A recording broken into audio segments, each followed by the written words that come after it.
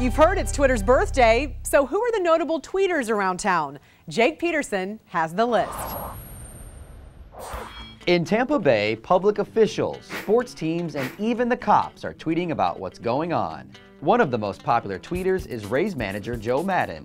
Here's a pic of him he tweeted after getting his head shaved for a fundraiser. But the Hulkster is a Twitter heavyweight with more than 500,000 followers. You might think of birds when you hear Twitter. After all, the company's logo is a bird. But here in Tampa Bay, it's more than just the birds that have something to say. USF's Rocky D. Bull has about 400 followers. He writes mostly about USF sports. No surprise there. The Mystery Monkey of Tampa Bay comes in with about 670 followers. The monkey tells us that he is working on an escape plan. And the queen of the animal Twitter world, Winter the dolphin. When she's not getting her picture taken, she's tweeting her 24,000 plus followers. Now, what kind of things does she tweet about? Oh, anything. She'll tweet about anything. People that she's met. She likes to get responses back about what people enjoyed when they're here. So pretty much anything. I might not be as cute as Winter, but you can tweet me at @thelistjake.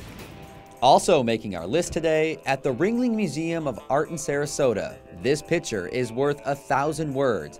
The giant mural depicting the genuine circus icons of the late 20th century is fun to see.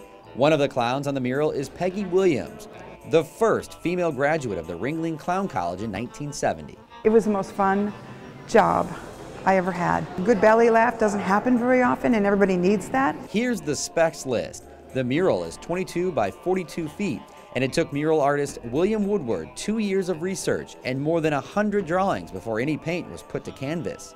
Check it out as part of the regular admission to the Ringling Museum of Art. For The List, I'm Jake Peterson.